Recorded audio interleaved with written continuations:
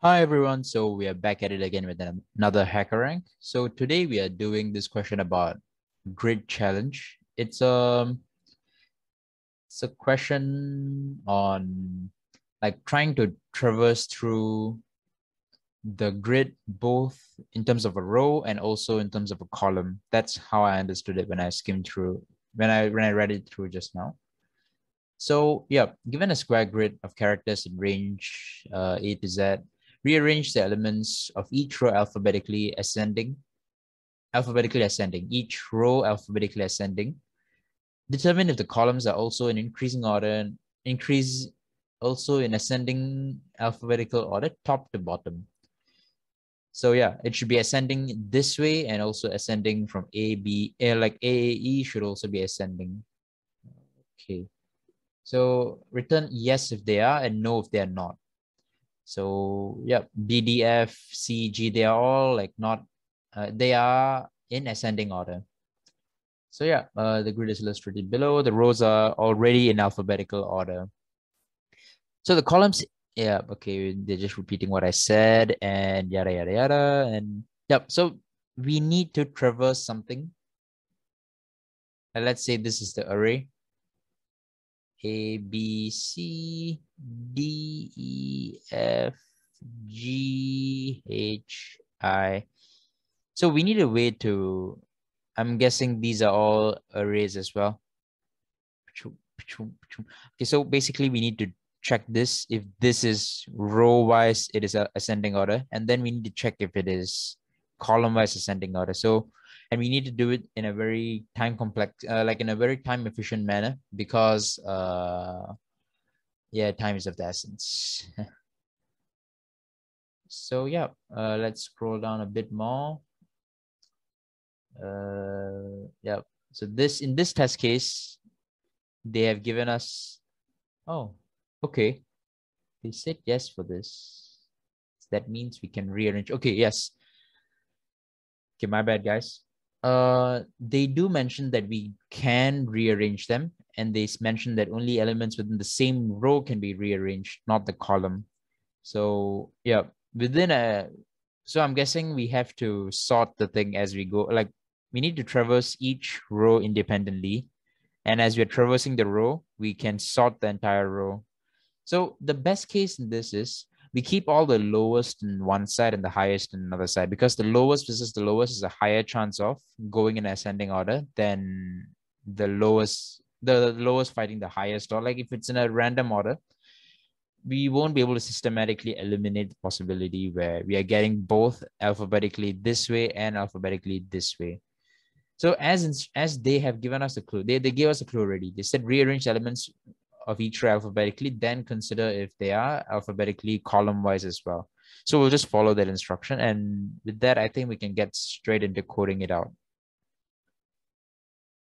So that is the explanation for the code. Now I will be attempting to code it out.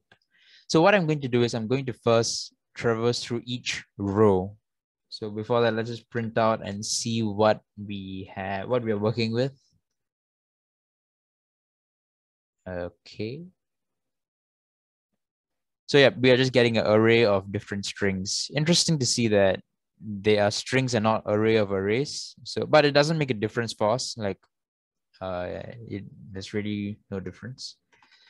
So what I'm going to do is I'm going to, for I in range len grid,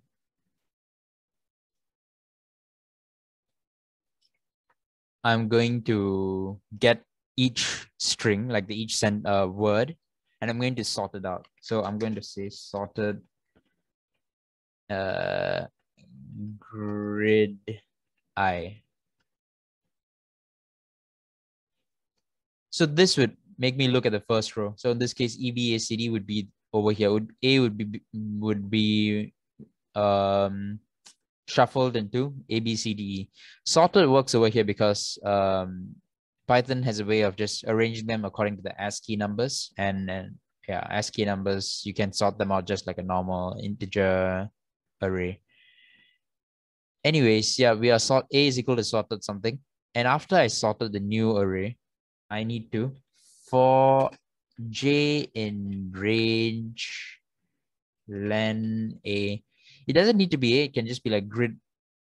Like we're just trying to find the length because I'm assuming each string would be of the same length. So it could be any length, but let's just do this. For J in range length, I am, what am I doing? What am I doing? Oh, okay. I need to firstly, okay. So this is my strategy actually. I'm traversing through each row, right?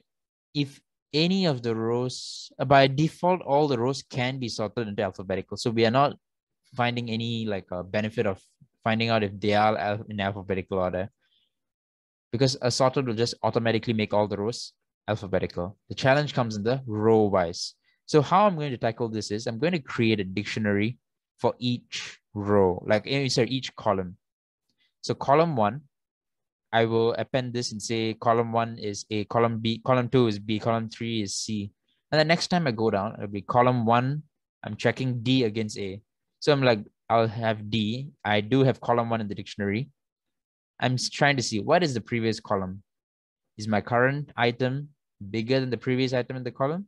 If yes, I'm just going to append this. I mean, not append. I'll just change the column value to this. And then I will say, I'll just continue. But if it's not, I can just terminate the program and say, and just return the value. I'll just be like, row wise has failed. And yeah, I'll just say no. And if I'm able to traverse through the whole thing, I'll just return true then. I'll return yes. So that's my plan. For J in range something something. Okay. So now I'm going to find the item is equal to AJ. And item is equal to AJ. And I'm going to create a dictionary at the top. Dictionary. Whoops. After I create the dictionary, I'm going to see if item in dic. Okay, no, if item not in dic. Okay, I realize it sounds not so pleasant, but if item in dictionary, if item is not in dictionary, I'm going to append it into the dictionary. So item, oh no, not item. Index, the row, sorry, the columns index must be inside. So the column index is J. So dictionary J is equal to item. Item. So else, so if it is already inside, the next challenge that I have is if that means the item is in dictionary. If dictionary J is smaller than equal to, is it smaller than equal to or smaller than alone? Basically, I'm checking if the current item that I have is smaller than this item, like the new item that I found. If it is smaller, I'm going to return no. So I'm able to do this because if the next item like D is smaller than A, I know that it's not alphabetically ascending anymore because I cannot rearrange according to the row, I cannot rearrange by columns. I can only rearrange by rows. So if it is smaller than equal to item, I'm going to return no. Else, I'm just going to do the same thing as this. I'm going to create an item inside the dictionary. And I'm going to change I'm going to just change the item's value. So something like if item not in dictionary J is equal to item, else, that means if it is inside dictionary, I'm going to check if dictionary J is lesser than equal to item. If it is lesser than equal to item, I'm going to return no. Else, I'm going to just change. That means it is bigger, like it is in the ascending order. Then I'm just going to replace the column key value. Look, like column 1's new value will now be D because from here on, I'm just going to compare against the new value. And that's it. If I'm able to pass through all of this, that means I didn't hit this failing condition at any single point of time. I just return yes. And with that, I think we are good to go. Oh, okay. Did I miss some condition?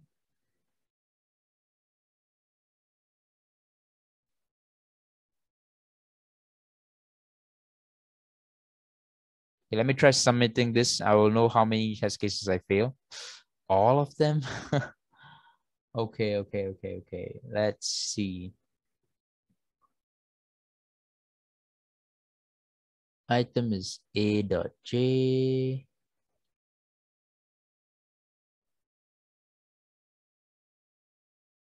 Okay.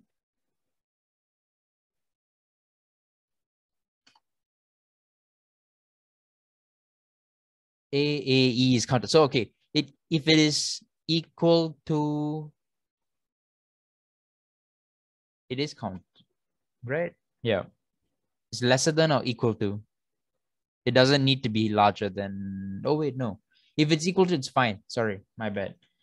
So hopefully this makes it. This fixes it.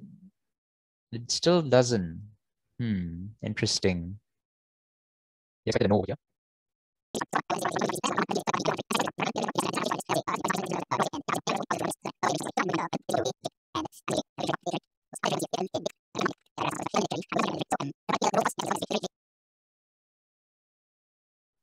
Oh my gosh. Okay. I'm so sorry, guys. I think I just figured out what went wrong. And it is quite the dum-dum. So what happened is right now I'm appending everything. Like if I'm creating a new item into the column, I'm into the dictionary. I'm basically putting the item into the column index in the dictionary.